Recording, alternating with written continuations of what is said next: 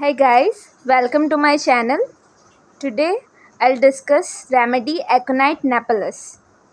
Before we begin from Alan's keynote, let me give you a brief intro about Aconite Napellus. Okay, so there is a state of fear and anxiety, anguish of mind and body. Physical and mental restlessness is present in Aconite, which is most characteristic manifestation of this remedy. There is acute, sudden and violent onset of the complaints. Then there is important ailments that is ailments from exposure to dry, cold weather, draft of cold air, check perspiration, also complaints from very hot weather. Then it is to be thought of as a first remedy in inflammatory fevers. Then there is burning in internal parts, tingling, coldness and numbness.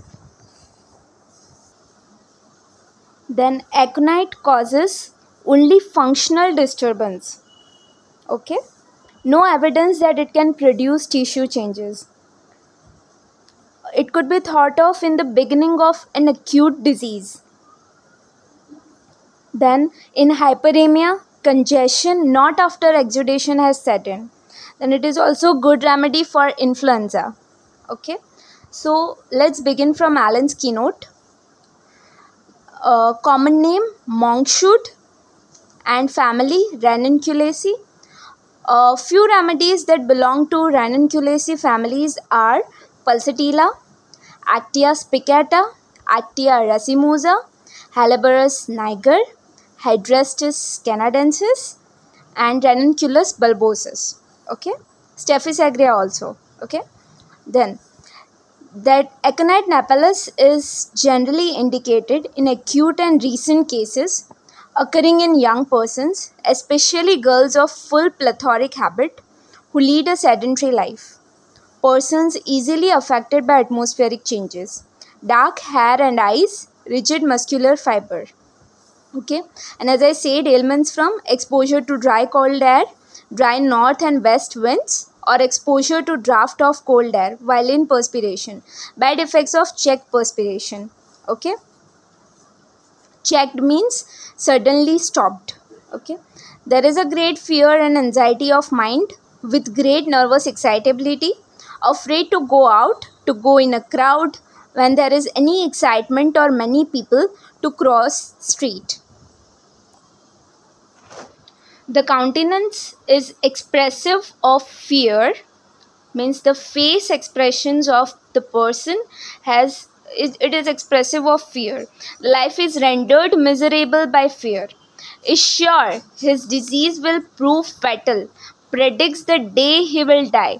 Fear of death during pregnancy. So this shows the clairvoyance of Aconite napellus. Okay, restless, anxious, does everything in great haste, must change position often. Everything startles him.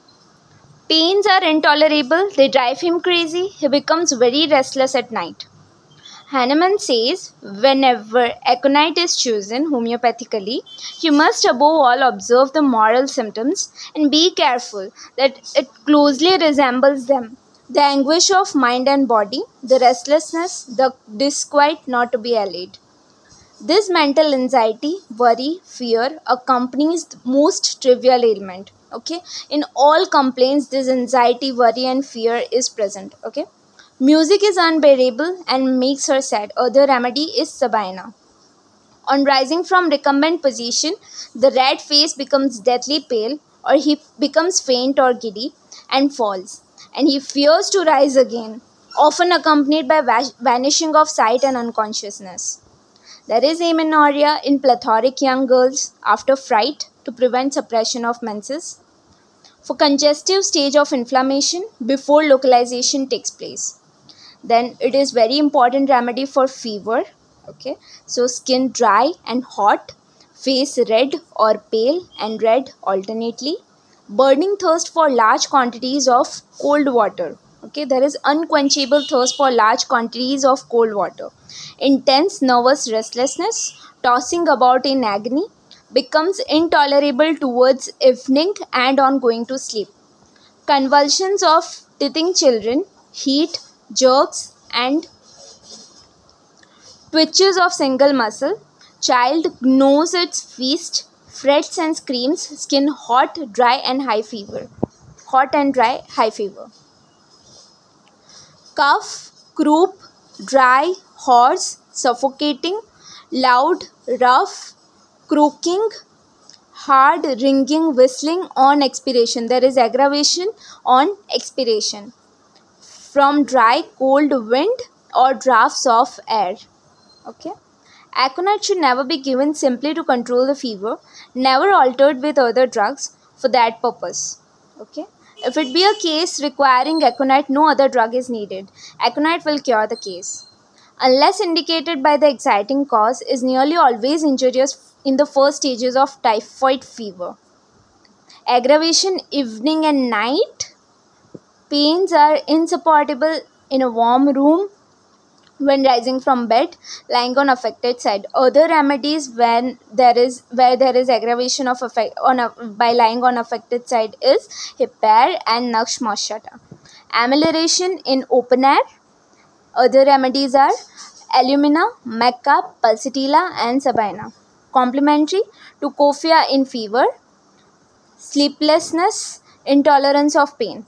Complementary to arnica in traumatism, to sulfur in all the cases. Okay, rarely indicated in fevers which bring out eruptions. Aconite is the acute of sulfur and both precedes and follows it in acute inflammatory conditions. Okay, thank you.